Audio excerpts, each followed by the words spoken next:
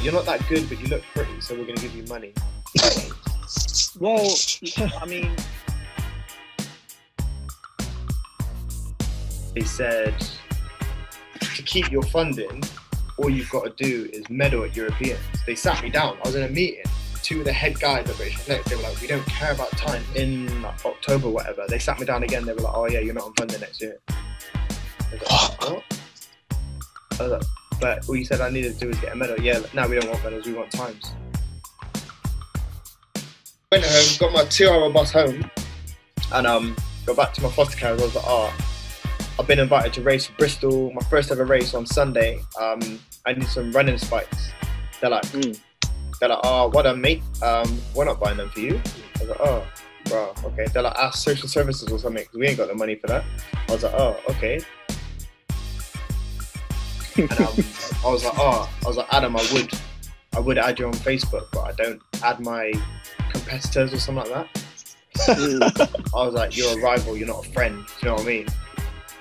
I'm straight to the point, so I'm not looking to suck any toes for some spikes. I like that. I like that.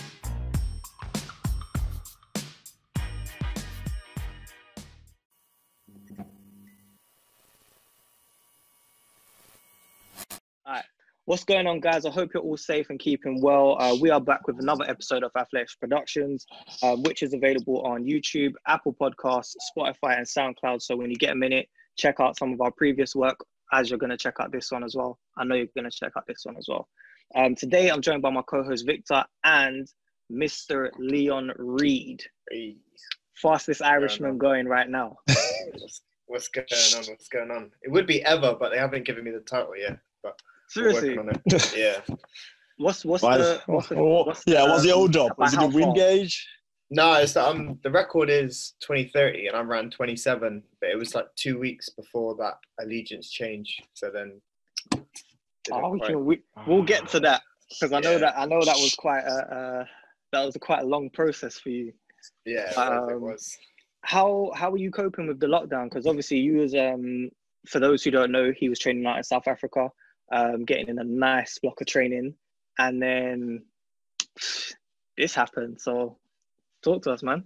Yeah, no, I've been alright actually. I've been out and about. I've been like since the lockdown, obviously we can't go to the gym and that, but I've managed to like buy some dumbbells, and my friend's got a gym that he lets me go in, so I'm able to do some stuff. Obviously not everything, but. How much did the dumbbells cost? Because I saw them go for some crazy prices. I've got the 25s as well. The 25s, they're heavy. I'm not even that big. They're heavy. I can't even do much of them. I'm like that, doing chest. I'm like, get the 25s. It'll be worth it. I'm struggling, bro. You know, you just want to do a little. Don't worry, man. Don't worry. Arms up here. I know what it's like. When I'm in the gym, sometimes I'm looking around like, I don't want to lift too much because I ain't trying to ask no one. Yeah, trust me. Bars on your neck. Guys, please. Like, listen, honestly, I've seen some people in my gym, and you know when you see them racking it up and then you just look and you think, I'm not judging, but I'm very certain that you can't lift that. Have you got the facilities for that, big man? It's literally like that sometimes, and it's pure gym as well. So like during the week when I'm there, I see some of the roadmen coming that I used to see like during school and stuff. Yeah. And I see them and I'm just like, what are you really doing here? Because they come in thinking, I ain't seen you here before, and they're just slapping on plates, and I'm like, you are not that strong. Yeah. Behave yourself. You'll learn a lesson quick. Roadman gym. You don't need to be there. Just come once, innit? Listen, roadman gym. Listen, being a roadman, it has its perks, because I'm not gonna lie to you. I'm pretty sure that's where some people started track from, just constantly running, and they ended up getting fast. But yeah, how's it? How, apart from, you know, having the dumbbells at home, and then as you said, your friend has the gym that he's allowing you to use, like, how are you keeping up with your track work and stuff, especially now? Go on, sorry. Go on. No, I was going to say, especially now, because obviously we're out of winter training, so the long runs are still there to an extent, but you'd mainly be doing quick stuff. So how are you supplementing those at this time? Well, luckily when I was in South Africa, we were doing stuff on the grass anyway. Yeah. So since it was locked down, since I came back, I've been on the grass pretty much all the time. And then I was able to get on one track, and then they kicked us off it, even because it was like owned by someone or something. So they kicked us off. Owned by someone who lives in the area. Yeah, who doesn't use it or just likes looking at it. Yeah, well, so you never know. You might be trying to build out another house on there at some point in time. Yeah, probably. It's a new track though, so it's just like, I don't know.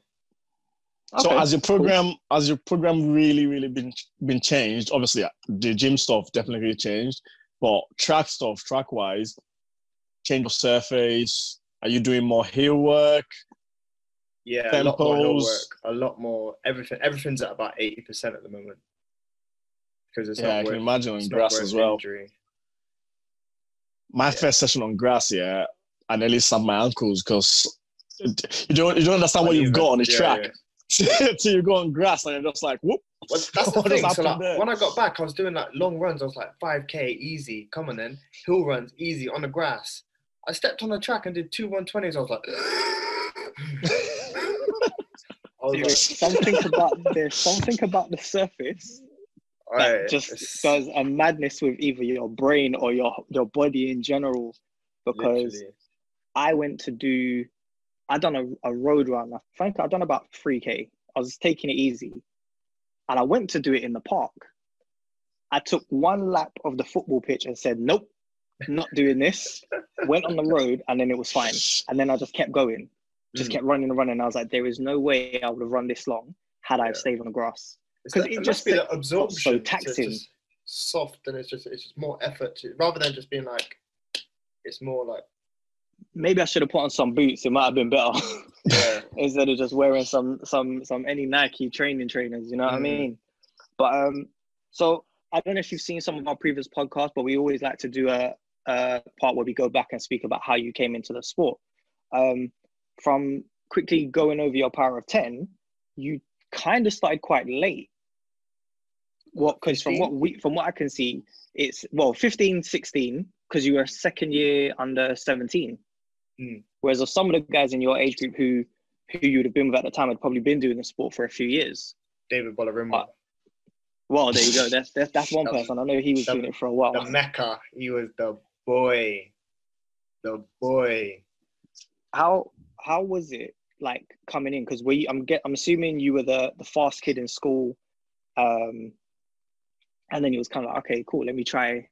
Oh yeah, Leon, you'd be pretty good at athletics. Maybe you should go down to the local track and try it out.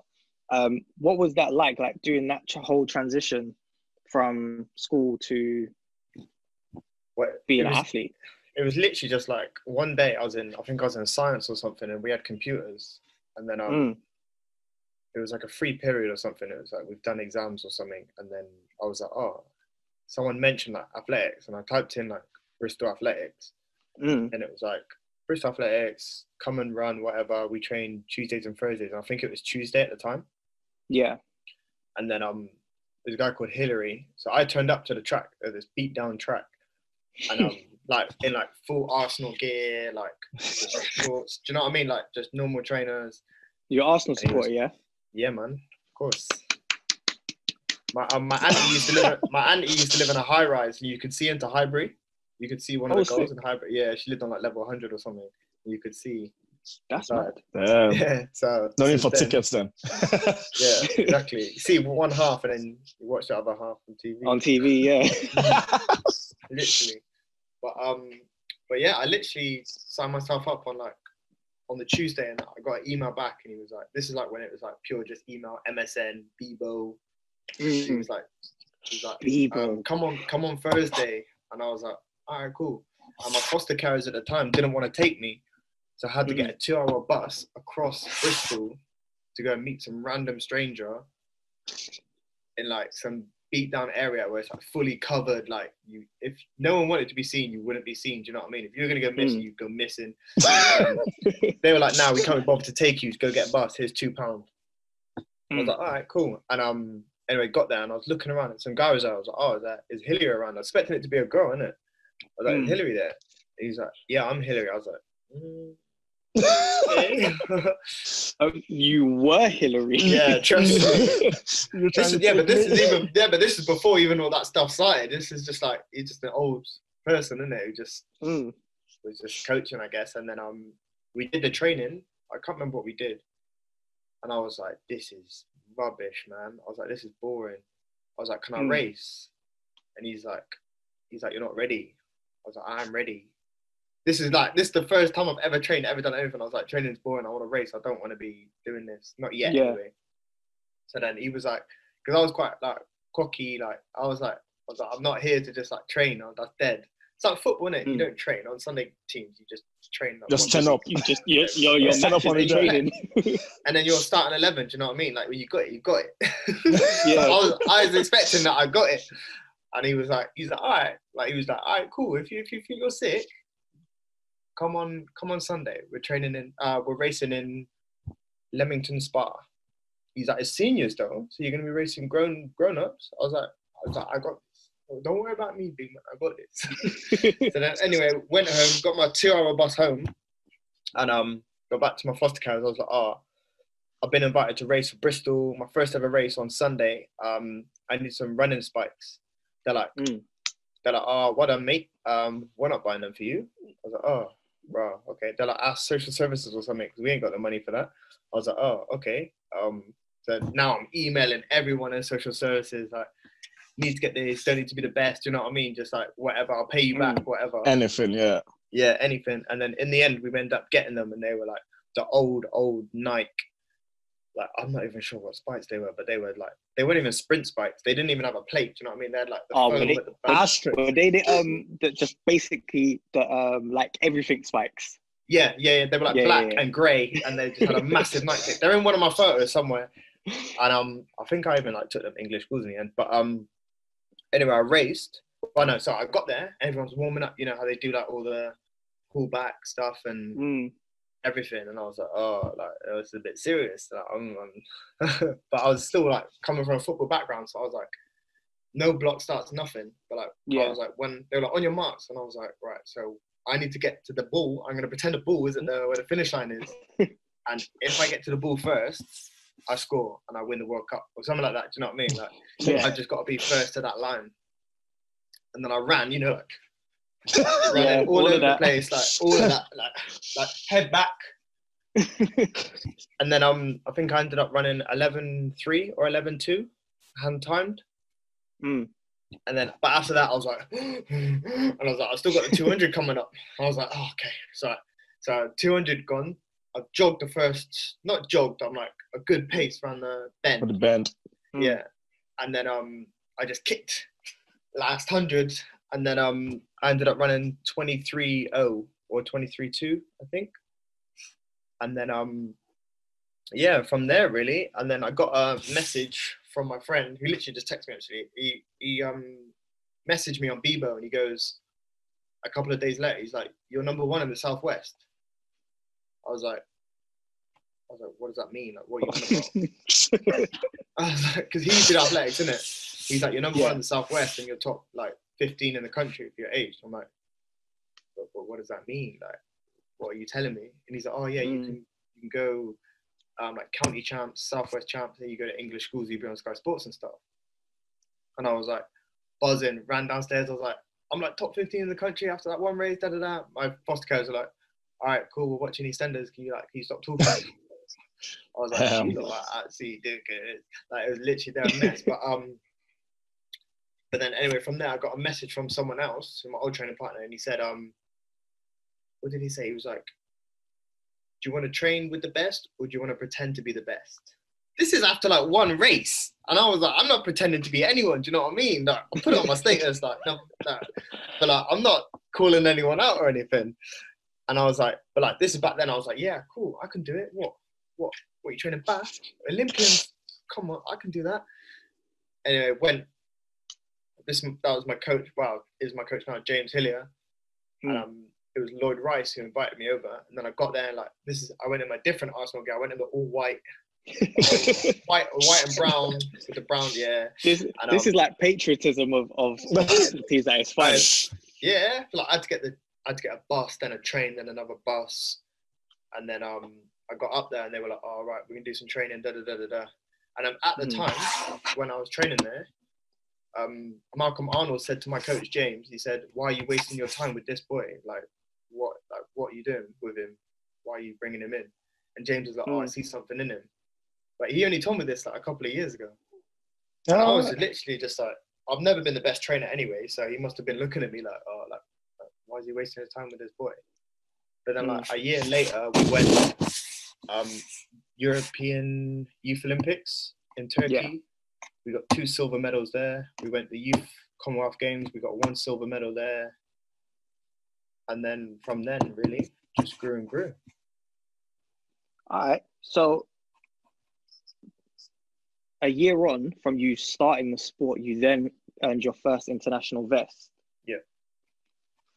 So how did you change from the guy who was running like this and head back trying to gasp for air to earning a silver medal? Like, what changed? Because obviously when you first got there, you was kind of like, "Oh, I don't want to train. I just want to run."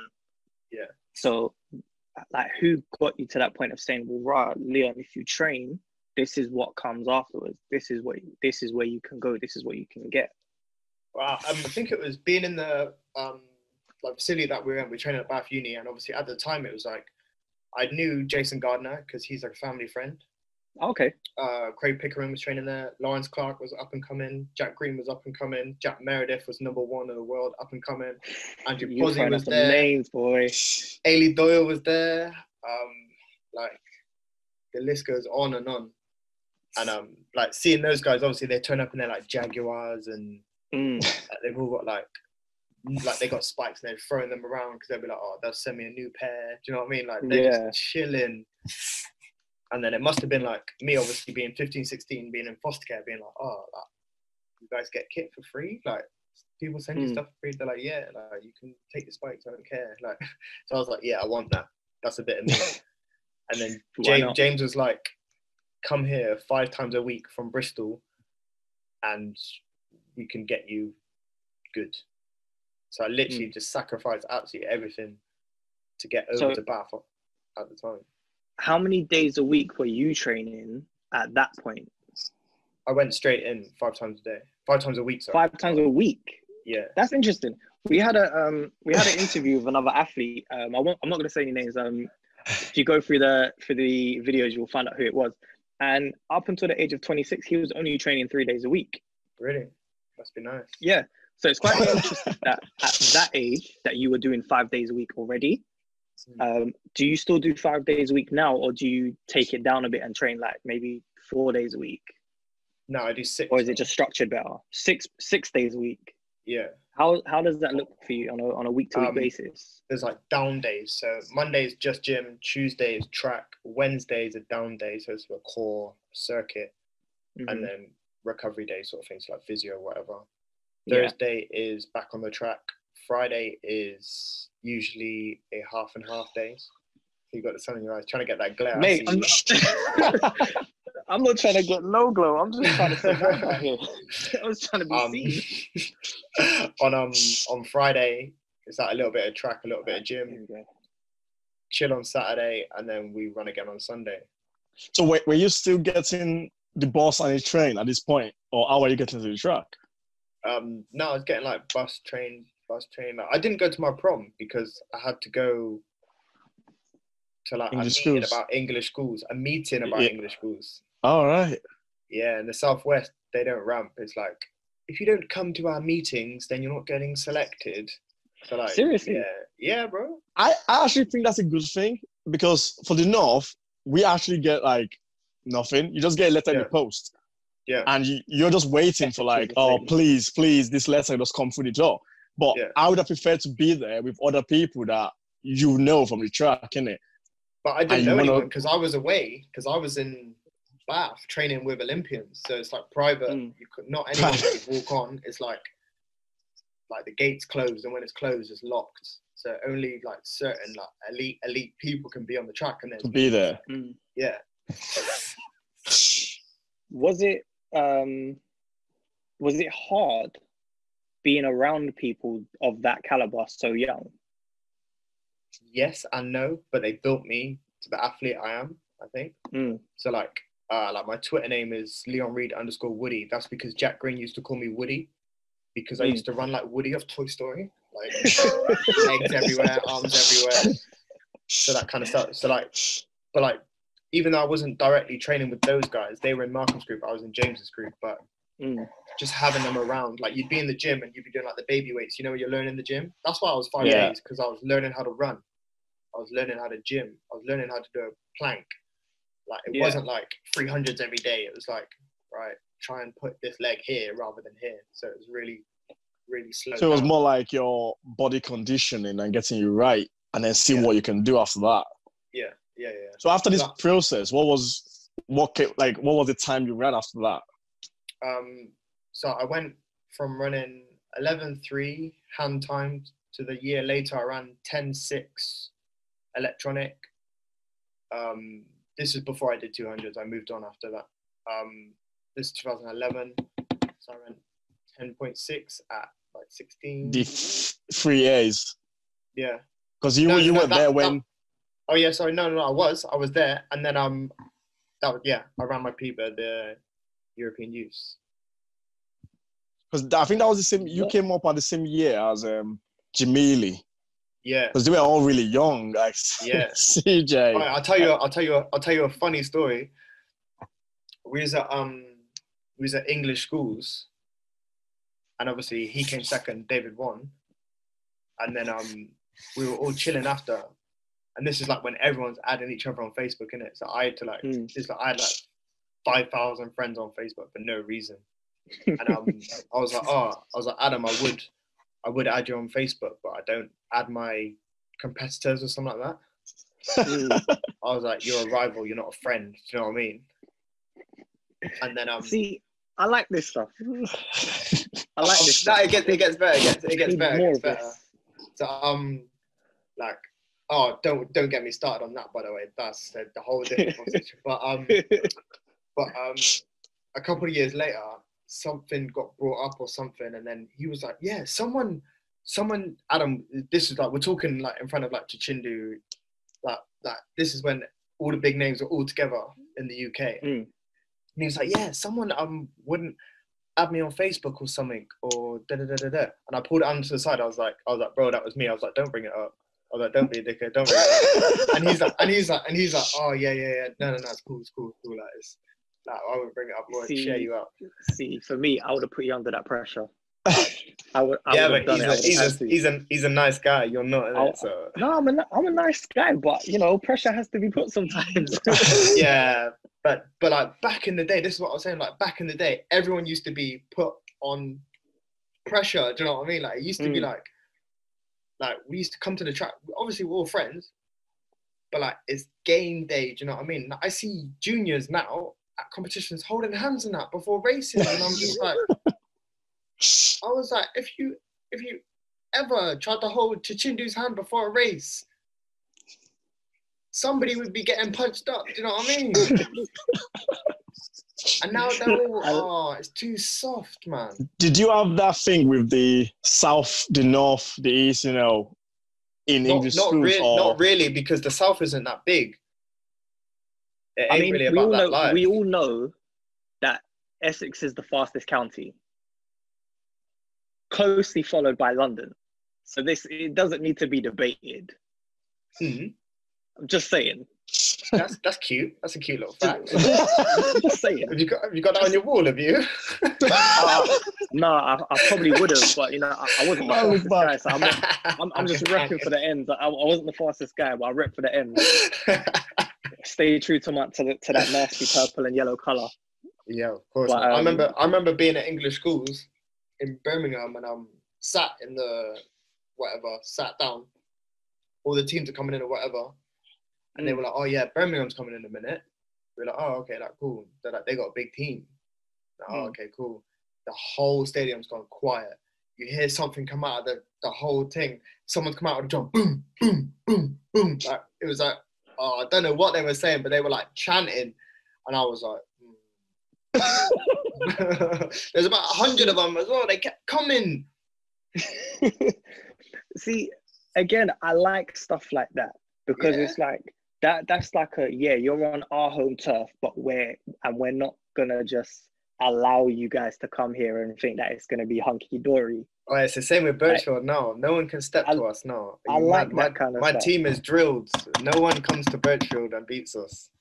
Do you think that there is enough club competitions, or do you think that there should be more? Well, it's a bit tricky for me because as a team captain for Birchfield, I try to make as many as I can, but sometimes it doesn't fit into the race plan well enough. So I feel like I'm letting the team down, even though there's only how many matches in there? 4. I think for British League it's about 4 or 5. Yeah. Well, now that they're joining together, there's always a clash with the Northern League and wherever Midlands League. There'll be a clash at least twice. Yeah. But I think now that they've changed it from the women's and men's league, it's gonna all come into one. Yeah. I mean, because they've moved. Because last year, I remember it tends to clash twice, at least twice. So there must be like a little thing they do now. Yeah. No, it's annoying. So I'm obviously trying to do as many as I can for the club, but sometimes it doesn't work out. So, is there anyone in the club that sort of feel like, that pester you? You should be here. You should be here. Or no, not at all. My team's like really good. We're all backing each other to the end. I feel like that's why we're like so good, because we're like Leicester. We ain't got the best team, but we turn up and we work. We can win the league. But we work together. If someone's not feeling all right, it's like we'll sit down and be like, what's going on? What's going on at home? It's not just like, it doesn't just start at the track and end of the track. We're like a family. If anybody needs anything, they wouldn't be like, oh, I'm too scared to go and knock on his door. They'd be like, boom, boom, boom. What are you saying?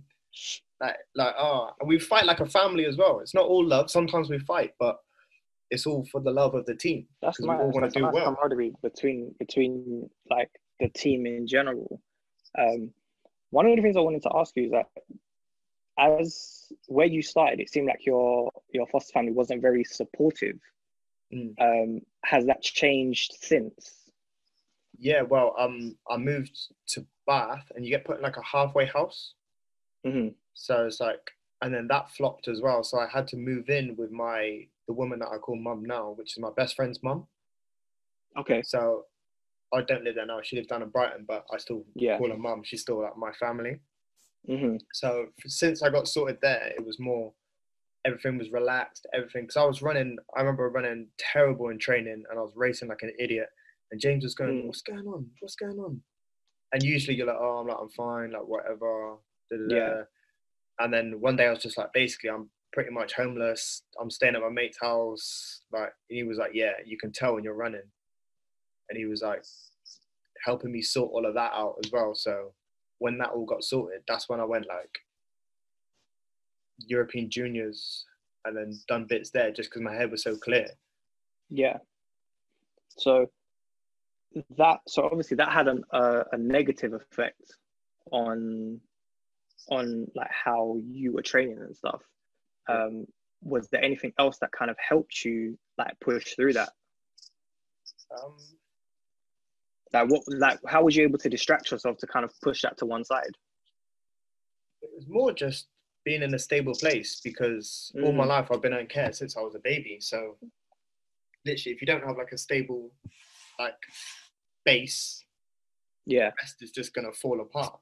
And it was all falling apart. So I was able to like move in with my friend's mom, and then I could get a job. I could do that. I was in Bath, so I could train. It was easier. Do you know what I mean? It was just more stable. I was able to. It was just a lot less pressure on my head. Speaking of jobs, how are you funding yourself at the moment? I'm fully supported by Ireland and Northern Ireland. Nice. Yeah, so nice. I'm funded by them, and I also do coaching in schools as well. So I do infants, because I love working with little kids. I work in a school, so I love it, man. Little ones, talking like 4, 5. I love it. You do that young? Oh, cool. Yeah, I can't deal with older kids. I mean, I can. But I prefer the little ones, because you get to like shape them. You get to like help. I'm the opposite. I'm the opposite, man. You know why I can't do the younger kids? Because they whine too much. Yeah, they do. Complain too much. But do you know what? But that's a You're good in thing. control. No, Yeah, it's not. Yeah, you're in control. So they're like, oh, I'm cold. I'm like, go and sit inside then. We're going to go and play. They're like, actually, I'm not cold anymore. I'm like, yeah, be quiet and get to the back of the line.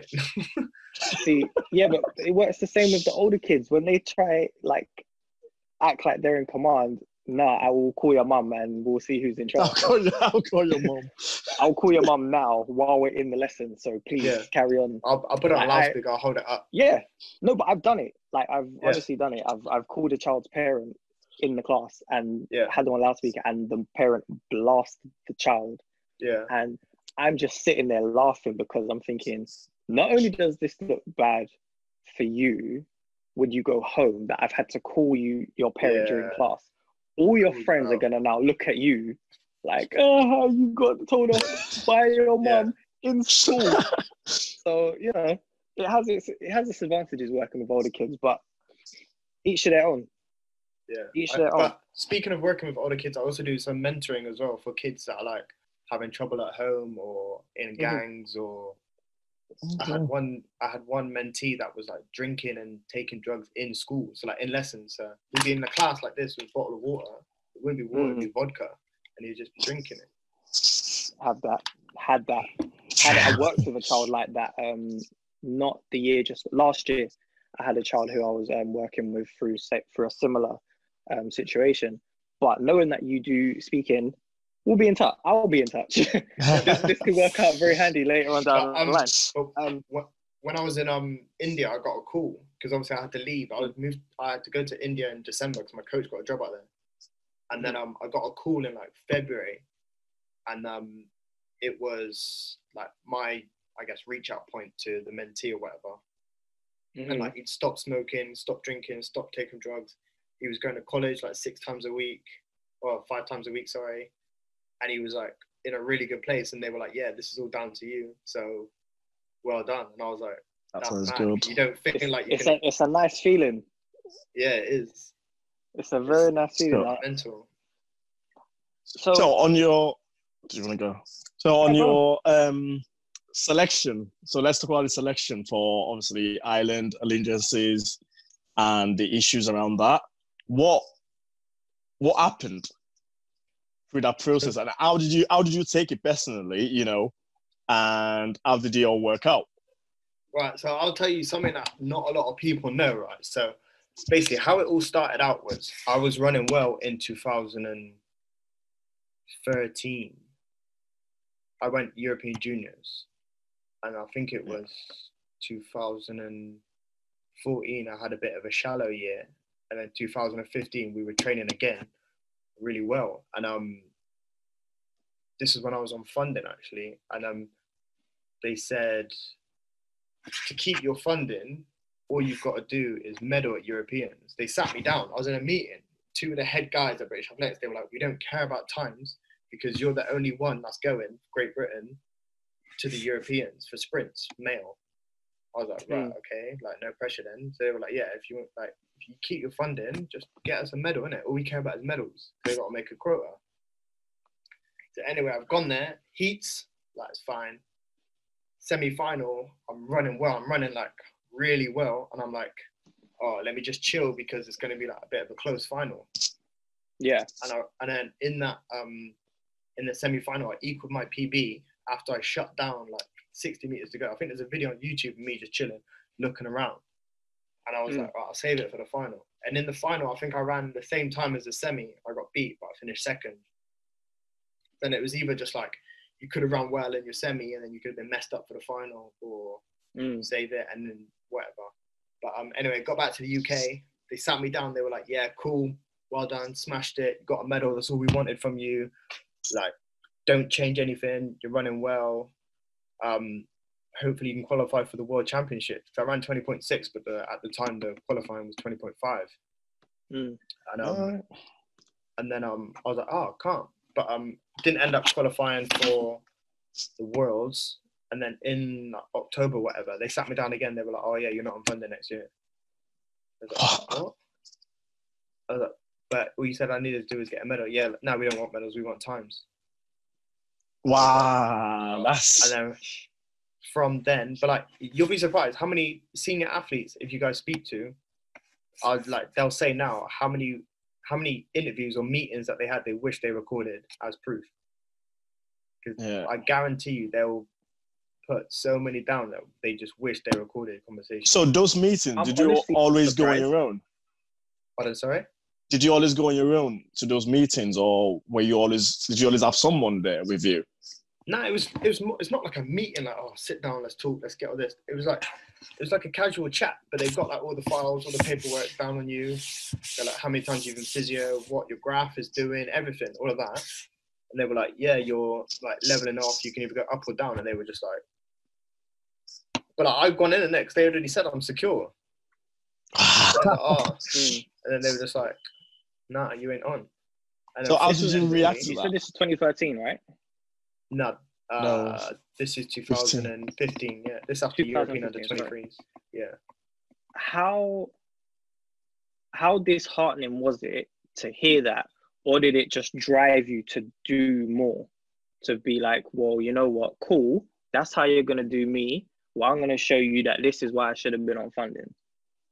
Yeah, it was pretty much that. And then, well, we were going for Rio 2016. I went to the USA and there was something in their food which just messed me up. All my tendons were finished. Like because obviously when you're 18, you've got money, but you ain't got that much money. I mean, so you got money, you got like spending money in it, whatever. Yeah. I was staying at my auntie's and it was like that I could either stay at home, prep food, cook, or go Texas wings that are unlimited wings for $8. Do you know what I mean? I know what I'm picking. There you go. So this is what we were doing quite a lot. But obviously at the time you don't really know like what they're putting into their food or whatever. So I grew like 3/4 of an inch. All my tendons, like it was hurt. I couldn't run because I was just growing, and we didn't know what was going on. But obviously now looking back, it's easy to see that it was the food. Yeah, it just messed up my whole 2016 season. And then from then it was like, forget British athletics, man. I was like, I'm not fighting for you lot. After I've done so much, after the past like 5-6 years, I've been at every relay meeting, every camp, everything.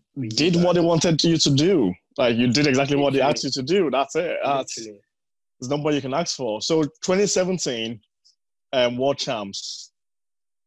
Yeah. Was it 2017? Yeah. And I qualified. I finished 3rd at the Nationals for Britain. Yeah. And I ran 20:38 or 36, maybe. I'm not sure. And I finished 3rd behind Adam and Nathaniel.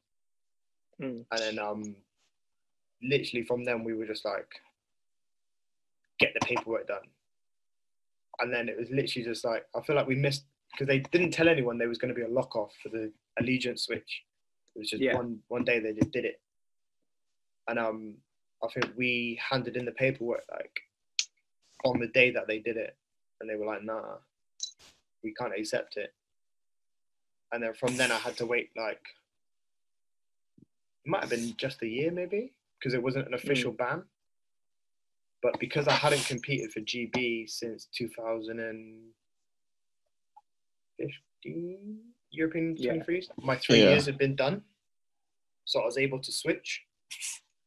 See, that's a blessing in disguise. Yeah. Your whole America ordeal was definitely a blessing in disguise. Because had that happened, we wouldn't be able to call you Irish, Ireland fastest man. Yeah, well, there you go. Well, yeah, Irish fastest man. I can still use that, but it's not correct grammatically. But yeah. So did you get approached by Ireland, or did you have to do that yourself? No, well, we did it ourselves. It was me and my coach. It was my coach's idea because he's Welsh, innit? So he was like, at this time I was still running for Northern Ireland, and they were like, if you run for Northern Ireland, you can get a passport for Ireland. Because I'm actually, you guys might be able to help me out with this. So my mum is full Irish, so that I guess that makes me half. And my mum is, my mum's full Irish, and my dad is half English, half Jamaican. So like half and a quarter or something like that. Yeah. So you're more Irish then, innit? Yeah. I'm more Irish than I'm English. I'm a firm believer of, you know, if you have the opportunity to go and run for another country because this country hasn't treated you well, go for it. Yeah, go for it. Because I mean, there's been so many times where, you know, certain people are deserving of funding and places for individual spots, and they go give it to someone else. So, you know, if you're not going to get the recognition from who you're trying to get it from, and someone else is giving you opportunity, why not? Yeah, for real. Like even like Why Loughborough not? International, GB never selected me for any of the individuals, ever. Really? Loughborough International. Yeah. So I never got the first GB kit where everyone else did, and I always ran faster on the day than the person they selected. That's like full on agenda, isn't it? See, that again is where I just walk past and be like, Wow, that's pretty much what I did at Europeans in Berlin. So obviously I made the semi-final. I went toe to toe with the world champion, and we were like looking at each other, and I was like, yeah. And then he had to speed up, and he dipped me on the line. And then after that, there were people from British Athletics, and it was quite funny actually. And like some of like the top guys in British Athletics, they were like, oh, well done, you're in the final. Da da da da da. And you could tell they're a little bit pissed because I've just gone toe to toe with the world champion. And you know when you're just like, don't speak to me, we're not friends. Well, literally, me and my coach were just like, yeah, what are you saying now? What are you saying now? It happened at the Commonwealth Games as well. So obviously I got the bronze after. Yeah. Congratulations. Qualified. Thanks, man. And literally warming down. And obviously I used to run for England when I was younger. So I know all the staff. We all like Loughborough, whatever. You know, all the staff. And then I was like jogging past, warming down and stuff. And then they're all like clapping, like come on, like well done and stuff. Because I've known them for years, and they don't get involved in all the political stuff. So all the people that were like genuinely happy were like genuinely happy. Do you know what I mean? They were just like coming out on the track, and they were like, come here, like hugging me and stuff. Like they kept me together all those years. But you'd never get that. Does it change much in terms of who works for England Athletics and who works for British Athletics? Is it like a completely different team, or is it they're quite similar, but you just have a certain amount of people who work for one particular? They're quite similar, but I feel like some people can pick who they want to work with. So if like 5 athletes want to work with one physio, they'll bring out that physio. Yeah. Okay. Yeah. So you kind of have a choice of who you want to work with. Yeah. Oh, cool. All right. Yeah. What changed for you once you won that Commonwealth bronze? Not much really. More confidence. More than anything, because off that in 2017 I was working 3 jobs at the time. I was and training full time. So I was a manager of a supplement store. I was handy coaching in a school. Yeah.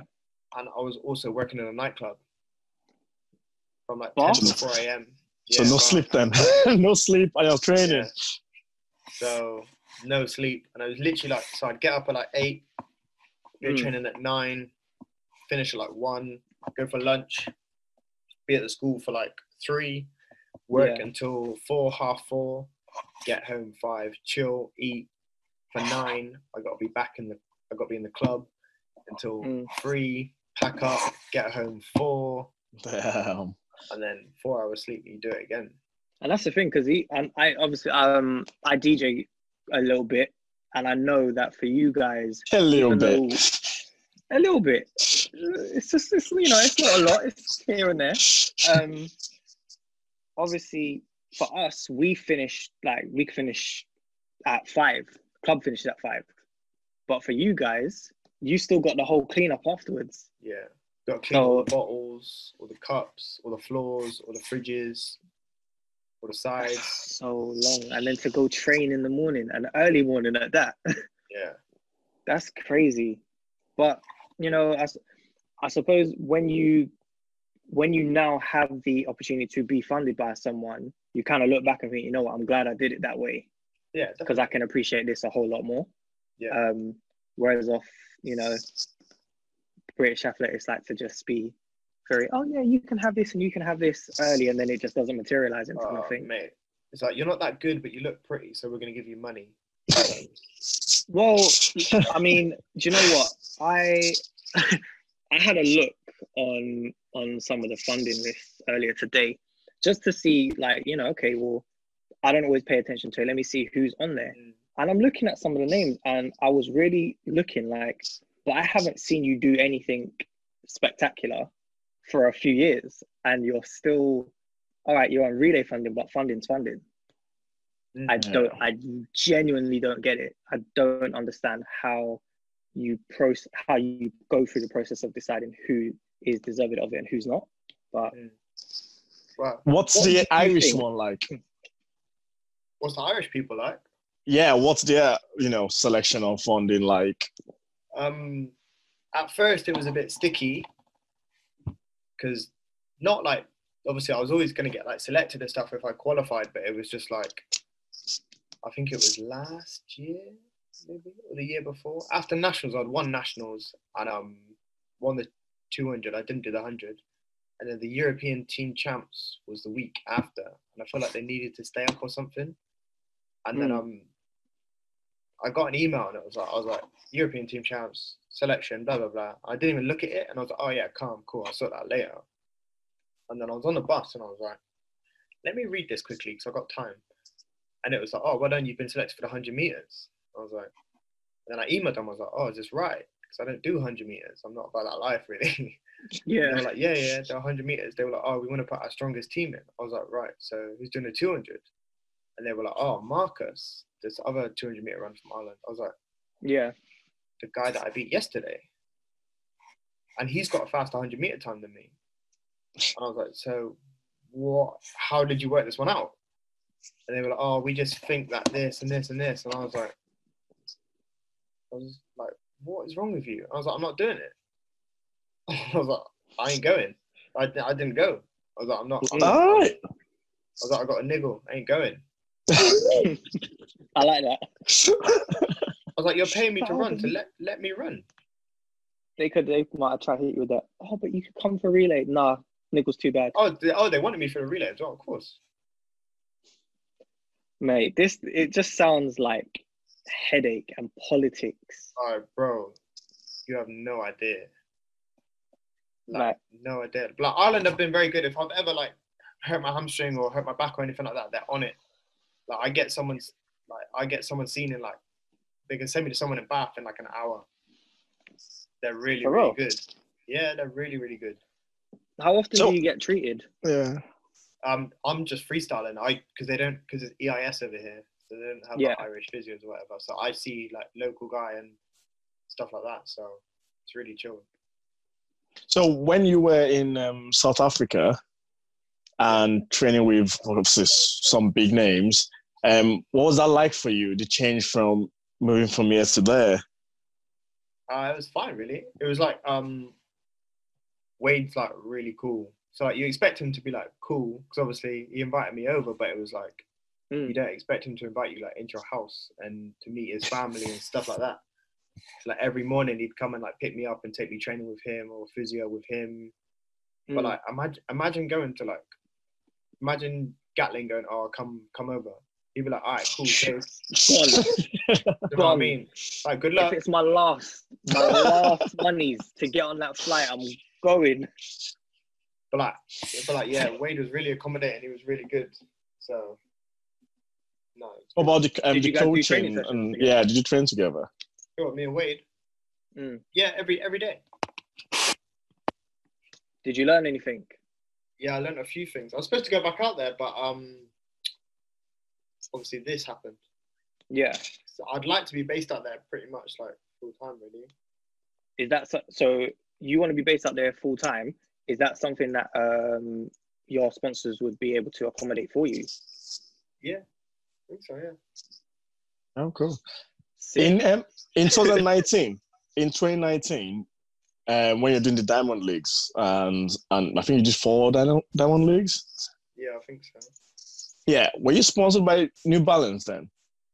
No, I wasn't sponsored by anyone. I'm still not sponsored by anyone now. All right, I just thought you were sponsored by New Balance. No, I was getting kit off Under Armour.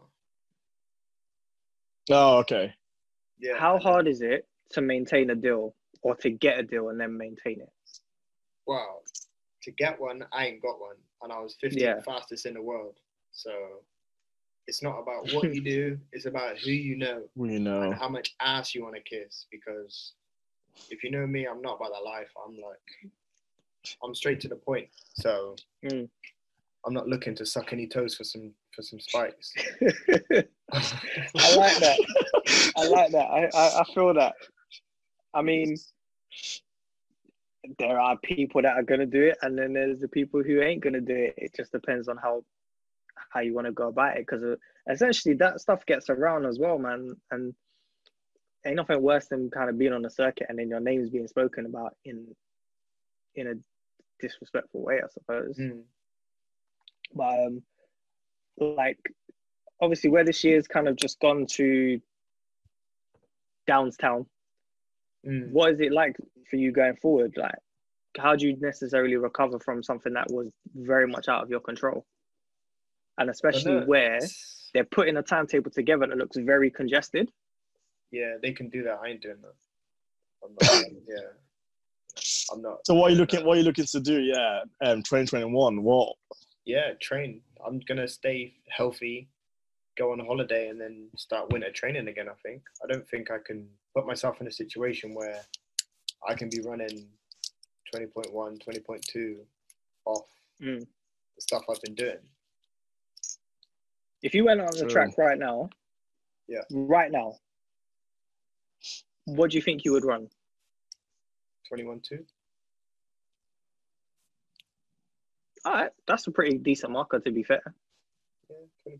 If you run down, 21.2. Yeah. Yeah, why not? And if you went to do the one, I already did one this year, and I ran 10.4. So I'd say like 10.5, 10.6. Not bad.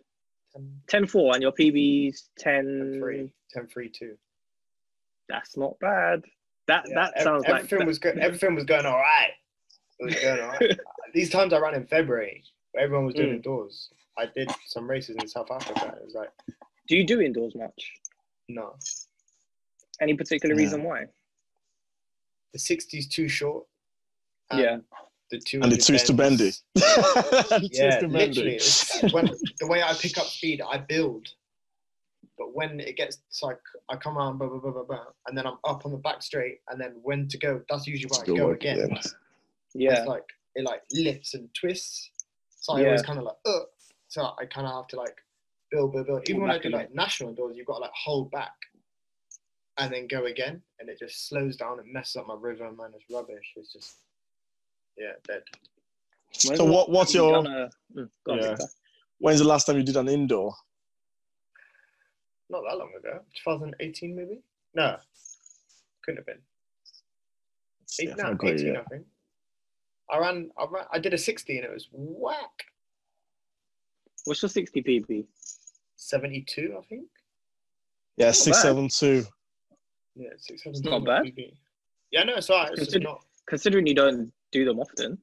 Yeah, well, that's when I laugh when people like, I'm not gonna name any names, but they're like 10 free runners and 6 runners. I'm like, I don't even do your event, and you're moving like you're Usain Bolt. Like, I mean, you know what? Like we said, this is what the sport needs. We need more of that, more of the, the brash comments and like calling people out. Like, I would love to see like a whole year. I'm gonna put down £1,000 and I challenge that person to a race. Over. And it's not over a distance. Over 100. So it could be over 120. Or 180. Yeah. Something different. And then that kind of just brings a little bit more of a vibe to the sport, because then you really get like head to heads as well. Yeah, definitely. And some people say, but it interferes with training. It really doesn't. It really doesn't. Because you can do it as a training session. It's whack. Because to me, that's the training session. That's the training session to earn some money. Yeah. Or lose some money. Yeah. Maybe start off low, like a 300, and we'll build from there. Yeah, but like, that's calm. If someone was like, I'll race you for £100, I'd be like, yeah. Listen, in this current climate... Get on Twitter, innit? There's just... Listen, I got a stripper concrete in the car park. Let's go. Literally. It's about 40 meters. Let's go. But like, that's the thing. But just like, no one will be on it. Because we were talking about this the other day, because there were some comments coming out of Wales that I could get beat over 250, or it might have been a like 120. And these are people, and I'm like, but even the guys that they're telling, I train with them, innit? So they know about me and they know what I can do. And they're like, no, you wouldn't have him. Trust me, you wouldn't have him. Because I hold all the group records in like flying 30, 120, 250, 300, like all like the main ones in around my event. I hold them. Nice. And they're like, nah, I could beat him. No, I could do this. And I was thinking, I was gonna message you and be like, come Bristol, bro. Well, I mean, there we go. We just got to put it down. Like, all right, you cool. You think you could beat me? Well, let's do it. Do you train with the Cardiff Meds group? I don't know. No. The people that I'm talking about do. Is it from Matt Elias's group that the person said that they could beat you in a race? It is. But it's not any race. It's like over like 150, 120, 250. I mean, depending on what the boss says. Even 300. Depending on what the boss of Athletics Production says, I think we should go down and film it. Once lockdown is over. This is what I think we could. That's the thing, we could do this. Start a whole new channel, head to heads, and head to heads. You have a YouTube channel, don't you? Me? Yeah. Yeah, it's got some bits and bobs in it. I'm not sure what's on there. I haven't checked it. I'm like, because I went on YouTube before. Was it me doing drills? Yeah, drills, some races, or like I think you had like a body cam. There was one where you had a body cam. Yeah. Road to Rio. Rio, I think, yeah, that was it. Where did you put the camera? You had how many cameras did you have? It was done by like this guy who does all my like photography now in Bath. So he had like GoPros and stuck them on, and he was doing all sorts with me. So yeah, you used to post. You used to have like a lot of posts. Like it's quite good. Like, do you still carry on doing things like that? Like post your training sessions. I think you did one on Instagram recently. That was quite sick with you in the car park, and then doing backflips as well. Yeah, got to make it fun. You can do a backflip. Yeah, come on. I learned from one of my mentees, actually. I was in the air hop, and he was like, can you backflip? I was like, no, but I want to learn, innit? Because obviously they're all young, they'll think they're sick, innit? But he's doing backflips, and I'm like, teach me, innit? I was like, teach me, I'll buy you McDonald's. He's like, literally just do this. I was like, boom, like that, done it, smashed it. I've been trying for years, and I get round halfway, and I just forget about my legs. I just forget to put my legs down, so I end up on my knee. Do you do it all in the foam pit? Yeah. Because I learned in the foam pit. I started doing it on the high jump bed many, many years ago. And it never worked. And then I tried. Then when all the trampoline parts started becoming like the thing to go to, like it was new date day and shit, tried to do it and it just wasn't working. And then I blew up my knee, so I just gave up. Yeah. Done my ACL, my patella, so I was like, yeah, forget about it. Yeah, that one ain't for you, Chief. Yeah, nah. Maybe a little roly-poly somersault thing. Oh, I could do that. You never lose that. You learn as a child. That sticks in the memory, innit? What is like your favorite training session? It'd have to be 120s, I think. What's your fastest 120? 11.8. Son. Yeah. 11.8. Right, I love a good 120, man. Yeah. 120s are nice. Into the wind training or out of with the following wind? Training purposes only, because we know what we want for competition is.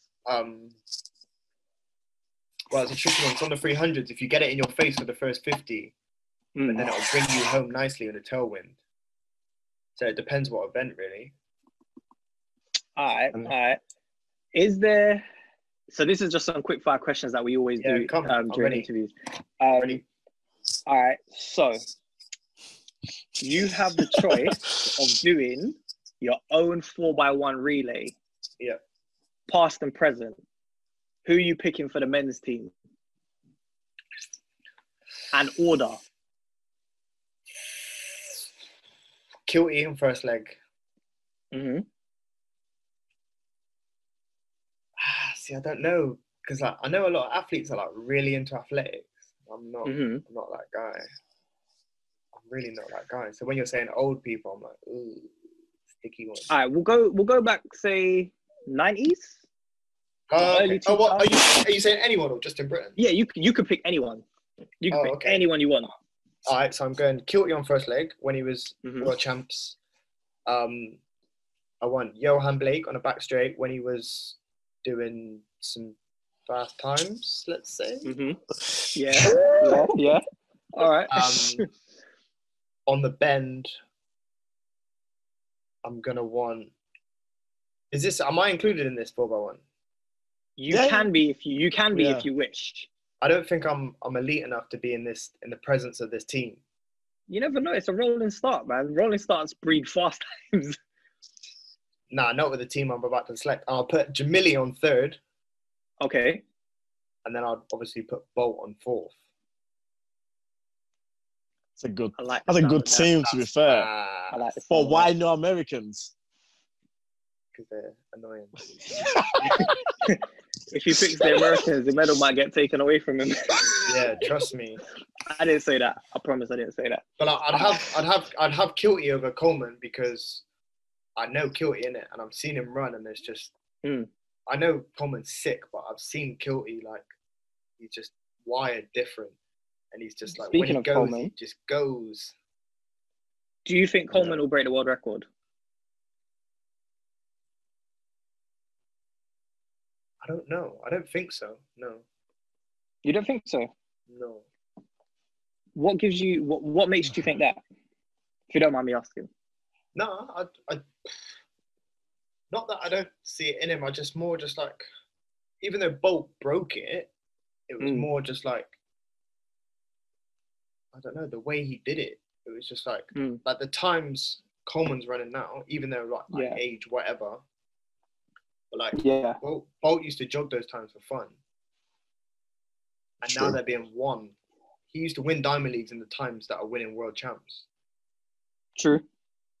So it was very true. Just like, it's like a whole nother level of levels. But obviously, Coleman's still young. He's like, how old is he? He's younger than me. 23? How old are you? 25?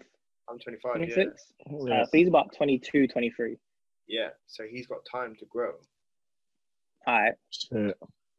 Marvel, DC. Well, I've got... Let me see this. DC there. So those are actually Batman throwing knives that I bought in America, which I threw into the wall, and it put a massive hole in my wall. It sticks like a bat. But they're sharp. If you take them out, they're knives. So I thought it'd be safer if I put them in a frame. So you don't touch them. So I don't play with them. But then and the Joker card. Yeah, I just see it up there as well. I'll throw that in there. And then I've got Marvel in the hallway. But for me, it's Marvel because it's just jokes. DC is fine. Sad. Justice League, sad. Rushed, sad. Yeah, but that's movie. Movie-wise, I'll agree with that. Like, by the way, if either of you two watch like the animation stuff, go check out Justice League Dark. It is sick. Is that the one I just watched this year? Yeah, like 2 days ago, 3 days ago. I did see that earlier, but I've watched all of them. I haven't seen this one yet. It's good. Trust me, it's really good. All right, Batman or Iron Man? Batman, of course. Superman or Thor? Superman. The Flash. Depending on any version of the Flash.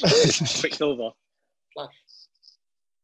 Yeah, it's always gonna be Flash. It's only because in the comics, Flash was he was like real. Like he'd be on like a therapist bed talking to the therapist about his dad dying while he's saving a building from being burnt down. He was that quick. He could be in like 4 places at once.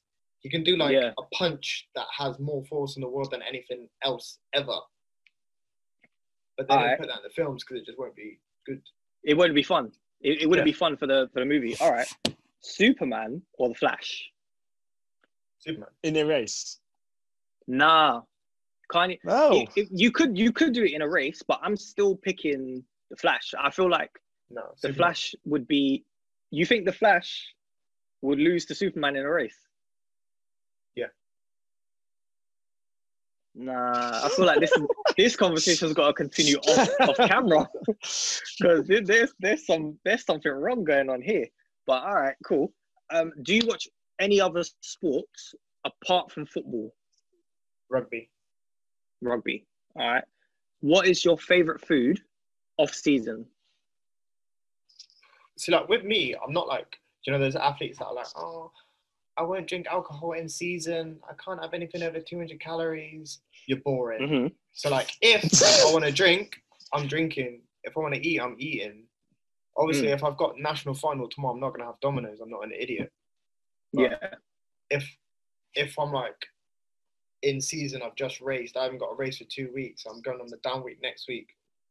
Mm-hmm. I'm getting pizza delivered to my hotel room. Like I like that. I'm not just like, chilled. I'm in season. I can't eat this or eat that. It's sad. What's your go-to ritual before a race? So I like to listen to this one song which I've edited into another song as well. It's Eric Thomas, How Bad Do You Want It?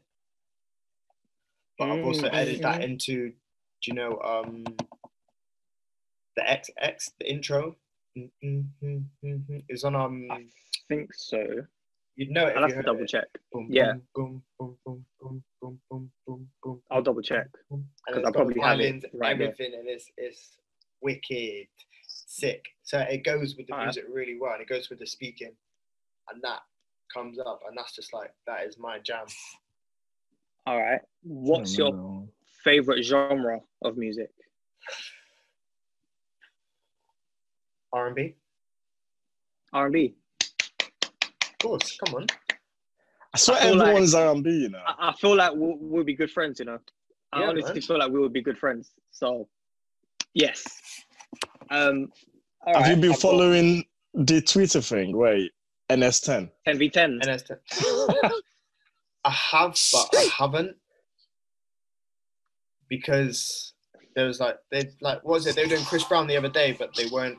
Yeah, that's it. Dun, dun, dun, dun, dun. Yeah, that one. But Chris even Brown like versus Usher. Yeah, and it was just like, they weren't playing some of like Usher's biggest songs. They weren't playing some of Chris Brown's. Like, why are they playing Post to Beat with Chris Brown?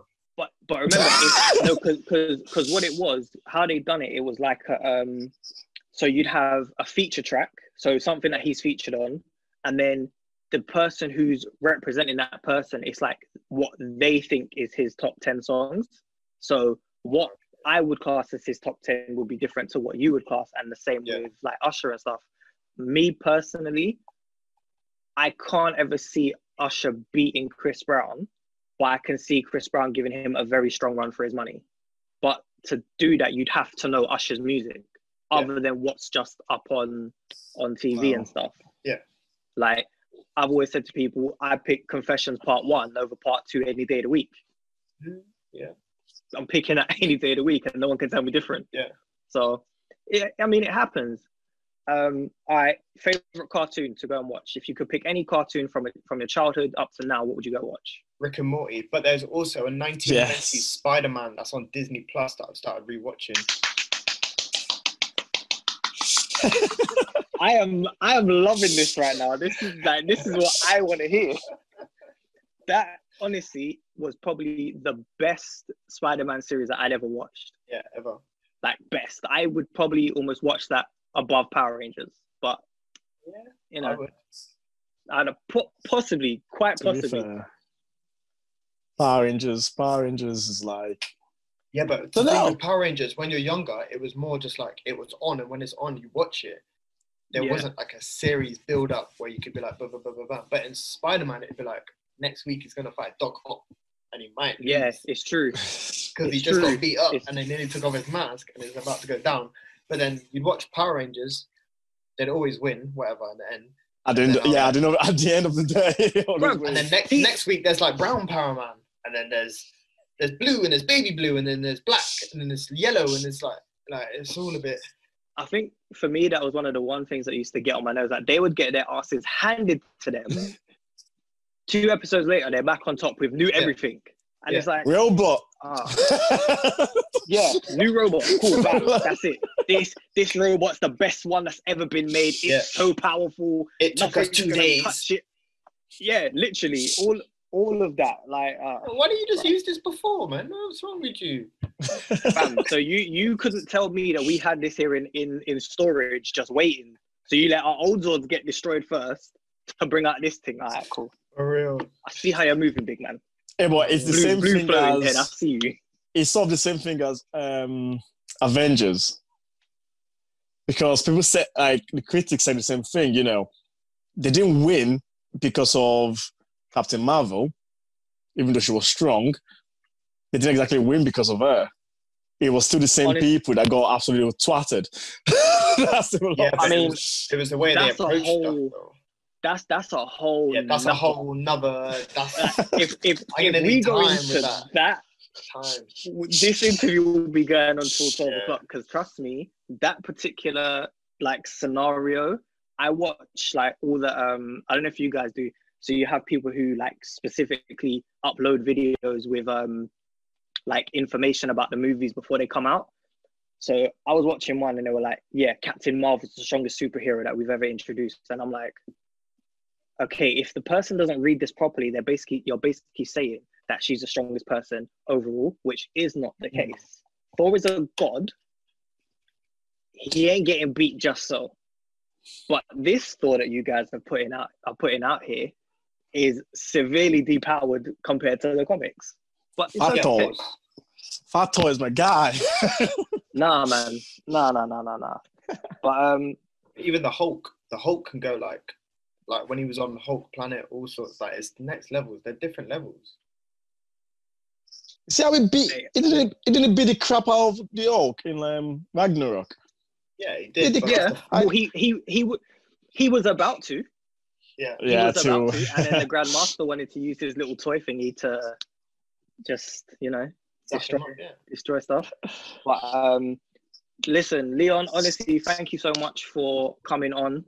It's been amazing. This is great. It's been informative. It's been a nice little easy vibe this afternoon, or this evening, I should say. Hopefully, once everything's like locked off and everyone's able to, move around and stuff, we can get you in and we'll do one properly on video and stuff. So yeah, definitely. Yeah, man. Like I said, thanks again for coming on. And whatever the next direction is for you with everything else, stay safe, stay active. Yeah, and you guys. Thanks. Oh yeah, put your socials as well, like pure socials, so people can follow you at the end of it. Just Leon Reid, really. Because I got the ticks in it, so I got the blue. Yeah, so you just type in my name. Guys, it's official. He's got the blue ticks. Well, guys, at the bottom of this video, comment who you would like us to interview next. We'll get in touch with them and we'll try and make it happen. Also, follow me at DJ Armani1. Yeah, cool.